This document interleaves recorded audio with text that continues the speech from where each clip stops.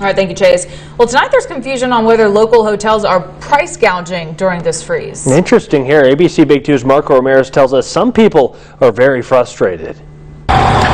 People who have lost power at their homes have been coming to hotels in order to find a warm place to stay. But tonight there are social media posts circulating claiming that hotels are price gouging, and one local man says it's happening to him. The cold weather hit and the power went out. We ended up having to leave our home. Stephen Morris and his family are staying at a Midland hotel instead of at their Odessa home, and they're not happy about it. Morris says he has to extend their stay since the power is still out at home, but it's coming with a price. We were told no, that we couldn't extend it. We argued with them about that. Finally, they said, yes, you can, but we're raising your rate to $140 a night for the remainder of the days. And Morris says he's not the only one. The gentleman told me he paid $156 a night. The pricing has been all over the place. It's not been consistent.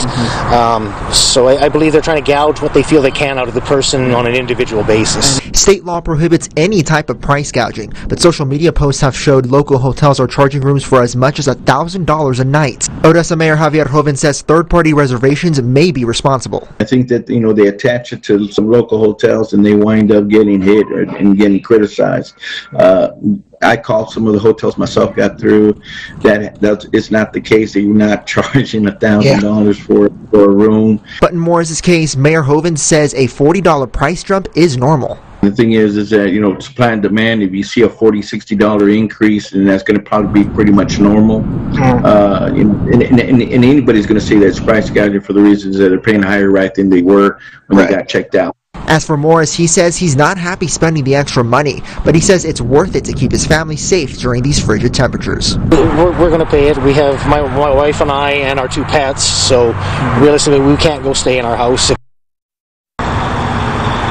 Now, I did reach out to Morris's hotel to get more information on how they price, but they did not wish to comment. Reporting in Midland, I'm Marco Ramirez, ABC Big 2 News.